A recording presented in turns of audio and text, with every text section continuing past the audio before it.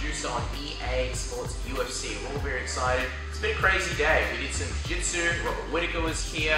You really put us through the ringer, and you announced a lot of things. Tell us about some of the big features in the game. Well, for the first time in any UFC game, we're going to be featuring the Ultimate Fighter in career mode, so we're really excited about that. Of course, we have our online suite of game modes such as championships and rivalries. We have a UFC Spotlight feature where players can upload their highlight reels from the fights, look at promotional material. So there's a well-rounded suite of features. And so when you go into Spotlight, you'll actually see promo content from the UFC. Is that correct? Yeah. So 174 is coming up. If the game was out right now, you'd be able to go to UFC Spotlight and see fighters using promotional material directly from the UFC. And in addition, we'll also feature esports content from ourselves, such as tutorials. Maybe we'll have fighter interviews with esports staff. Awesome. Maybe some vlogs of Dana White saying the F word. That always gets me excited. Now, Bass, we've got some pretty big questions for you. First question off the bat that I want to ask you, as far as footwork goes, when you get a guy like Dan Henderson circling away from the big right, for example, and he hits it, will that lend less damage to the opponent? Do you guys have worked that kind of thing into the game? So each of the licensed fighters have sort of unique traits. Obviously, Dan Henderson, he's got that big right. Johnny Hendricks, that big left. You'll be able to see, through the rating system that when you land that left hook, it should do a lot of punishment on the fighter that you're knocking on. Excellent. You want to punch this guy? Yeah. Well, I want to punch this guy back. In a non-sexual way, maybe, I don't know. There's a lot of love going on right now. Bromance, and you're in the middle of it, Jazz. I wanted to ask you, obviously, you guys aren't the first guys to make a UFC game, or MMA in general. There was, previous series. Is there anything that you look at in past games, you go, these guys did that well or decently, we want to improve on that or do it better or something you can put in the future? Obviously, part of any production for any game is looking at the competition, not only from other publishers and developers, but from ourselves. So, of course, when we started working on UFC, we looked at not only esports and MMA, but other games in the space. We looked at Fight Night, we looked at everything, and we really try and draw on what makes that game good. Try and capturing or leveraging or improving on those areas. And then, speaking of next gen, PS4, Xbox One, that stuff's just come out. You guys are releasing this game on PS4, in June. Just tell us a little bit about what was it like working with this next gen software? And obviously, you just on the tipping point, really. What do you see sort of in the future, like with the next gen? What's possible for you to create? I mean, it's hard to say what's coming up for next gen. Really, you look at sort of what happened with Xbox 360, and we released Fight Night Round 3, and everyone was like, that is next gen, I want that game. But then you look at Fight Night Round 4 and Fight Night Champion, and it took it to another level. So I think, you'll expect to see a lot more realism, a lot better presentation, a lot more improvements in terms of the small details, and yeah. Yeah, well, that's pretty exciting stuff. Now, speaking of presentation, we saw some of the knockouts before. We had some crazy knockouts. One of the guys went down, really stiff arm. I like the knockouts in EA MMA. Some of the other franchises are a little bit more robotic. What exactly did you guys do in order to get the knockouts as realistic, as possible? Well, we had our creative director Brian Hayes in mocap, and we managed to punch him until. No, I mean it really comes down to our animators and our animation team. We brought a lot of experience over from Fight Night, and leveraged a lot of the animations from both esports and MMA and Fight Night, and basically just improved upon them. And when I knock Casper out in the game, I like to keep punching him in the face. We were playing around with the game before. We noticed once you knock someone out, you can't keep punching them in the face. Will that be a feature that will be included in the game, or is that something that we can expect maybe in the future in other games? Maybe in the future, but not for this round. And is that more to do with a rating thing, or is that just to do with something that you guys wanted to do? A little bit of column A, a little bit of column B. Yeah. There's always, the rating stuff is always sort of, it's a tricky sort of aspect of building a game. Obviously, we want to make this as authentic as possible, but sometimes there's things you got to scale back on, such as blood on the canvas, blood on the fighters. Not to say that our damage system isn't robust. But there's always things that you got to be sort of mindful with for dealing with different territories and regions. Yeah, you know, when we were playing the game, there was blood on the ground, and then I was going, oh, blood's disappearing, and the Jazz kind of said, listen, it's a ratings thing. I wish the blood could stay. We all wish the blood could stay. If we lived in a perfect world, there'd be blood all over the place. But they do stand in fights. Yes. That's good. Another thing I want to talk to you about is with the knockouts, because obviously we only got about half an hour, more or less, with the game, so maybe we need to figure it out. But if you say knock someone down, knock the fighter down, he's not knocked out, can you jump up on top of him, say hit him out, and kick, you know? It depends on the type of knock.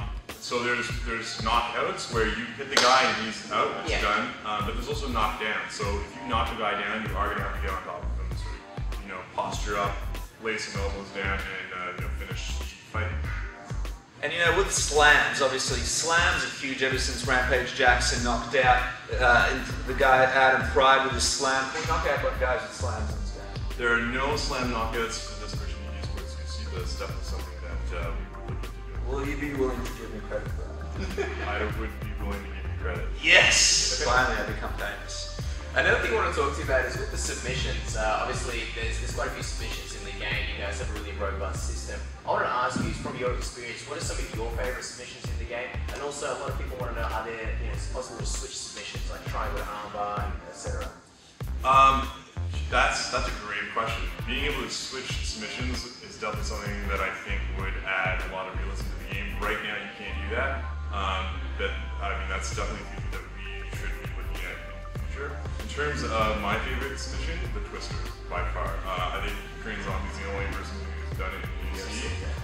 It's a submission that we have in the game that you can do, and it's a valuable submission to have because you can do it from the sort of submissive position. You can do it from the bottom, where most of the submissions are done from the top or from the dominant. And it's delicious. It's a KFC delicious treat. Now, Bruce Lee's in the game. We love Bruce Lee. Everybody loves Bruce Lee. Tell us a little bit. How did you come about putting Bruce in the game? And will there be any other cool celebrities, guys like Chuck Norris, or any other cool appearances in the game this time around? I mean, Bruce Lee's name was tossed around. I mean, I wasn't personally involved in the decision to include him. All I know is that someone ended up tossing his name out, and we were like, yes, we need Bruce Lee. So no one mentioned Steven Seagal? Steven Seagal, Chuck Norris, no. But I mean, going back to Bruce Lee, we ended up approaching the UFC with the idea. They were super excited about it, and we approached Shannon Lee, Bruce's daughter, and obviously she's very interested in preserving the legacy of Bruce Lee, so they got on board. In terms of, you know, other celebrity characters, it's never say never, but I think it's unlikely. Bruce Lee was a special case. You know, his philosophies really epitomize the state of MMA. Whereas, you know, we want to try and keep this as authentic as possible. Start Jean-Claude Van Damme, Chuck Norris, Steven Seagal, it might just get a little bit out of hand. But just to be clear, you know, there might be some DLCs in the future, and you can never say never. Something might pop up, right? Something might pop up. Submission rating in the game. There you go. I'll take a low rating. Alright. Another thing I wanted to ask you about is, as far as, like, you know, you've already got a great game. People want to know as far as who's in, as far as the roster goes. But also, what is the cutoff like for the roster? See, Jake Shields got released, Melvin Gillard, and you got Anthony Johnson, who recently returned. What is it like? Is it right up until the final deadline? You guys added characters, or is it like, all right, 6 months out? I mean, the roster was in flux right up until extremely recently. We worked very closely with the UFC to determine who's going to make the final cut. Obviously, they're very brand conscious, so they wanted to have some involvement in that. You know, as you saw in the demo upstairs, we do have DLC plans. We haven't really talked about those yet, but expect to see the roster evolve. Now, you mentioned you love the Twister. We love the Twister. You've played the game a lot. What's the craziest moment? What's the biggest eye-opening moment for you in this game where you've played it with someone or tested it and you thought, wow, this is crazy, I can't believe this? Easily the biggest moments in the game are anytime you knock someone out using, you know, the Showtime tennis kick off the cage or Superman punch off the cage. That cage interaction is really special. Oh, wow. Tell us also a little bit about the Creative Fighter mode, because obviously, you know, it's a big part of career. I want to double check 2 things. One, with Creative Fighter, can you use any previous UFC fighters in career mode? And how deep is the Creative Fighter mode? I mean, you can use Game Face to create a fighter that's not on the roster, and then bring that guy into career mode. So, you know, we have our Game Face feature, and if you upload a really good picture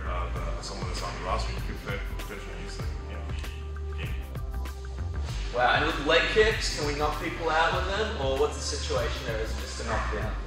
Right now it's just a knockdown thing.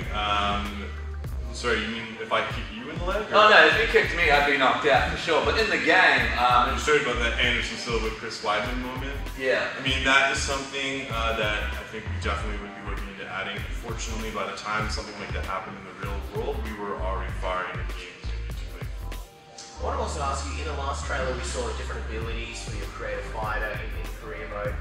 Is that something that also translates into exhibition? And when do you sort of use that? Is it something you can apply between rounds or just before the actual fight? In terms of career, you're going to apply those on a fight-by-fight basis. So let's say you are facing a takedown artist, you can apply an ability specifically for that fight that's going to give you a better chance at stuffing those. In terms of the Fight Now mode and exhibition fighters, yes, they do have abilities, and you can check out the Fighter Info tab to sort of see what each fighter brings to the octagon. Fantastic. Cool. Jazz, it's been a pleasure speaking with you. We've got 5 tab-out questions for you before we finish up this interview. Okay. So when you're ready, let us know. I'm ready. Are you sure you're ready? Yeah. Okay, here we go. Favorite character players in the game? George St. Pierre.